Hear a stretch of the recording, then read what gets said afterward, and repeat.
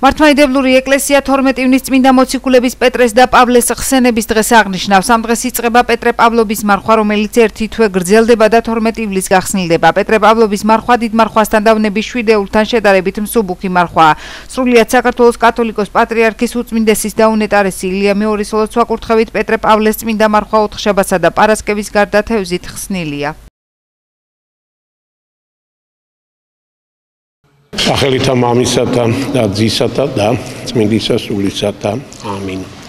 ჩვენთან არს ღმერთი. მეტმა დაგლოცოთ, გაკურთხოთ, გაგაძლიეროთ, როგორც სულიერად, ასევე ხორციელად.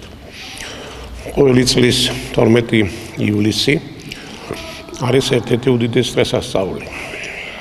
წმინდა მართლმადიდებელი ეკლესია აღასრულებს ხსენებას მოციქულთა თავთა პეტრესა და პავლესას. მოგესალმებით ჩვენი ტაძარი მათ სახელზე აგებული და უკვე მეორე საუკუნეა მასში მიმდინარეობს წირვა ლოცვა და უამრავ ადამიანს უზიარებია და ზიარებულა ამ დიდ კედლებში ქრისტეს ჭეშმარიტებას. მიულოცავ ყველა ქუთაისელს, ამე თუ პეტრე და პავლეს ტაძარი არის საკათედრო და შევთხოვ გავძლიერდეთ ქრისტეში.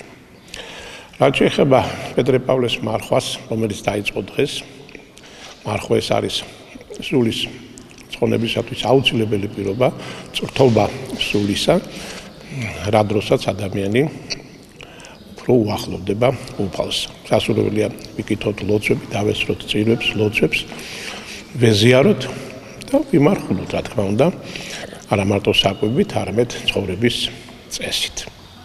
შევთხოვ უფალს, რათა მოგმადლოთ ყველა ჭეშმარიტო მამულიშვილო და მართლმადიდებლო ქრისტიანო ძალა იმისა, რათა დავიცვათ პეტრე და პავლეს მარხვა და 12 ივლისს შევხვდეთ ამ დიდ დღესასწაულს ნამარხულები და ნაზიარები.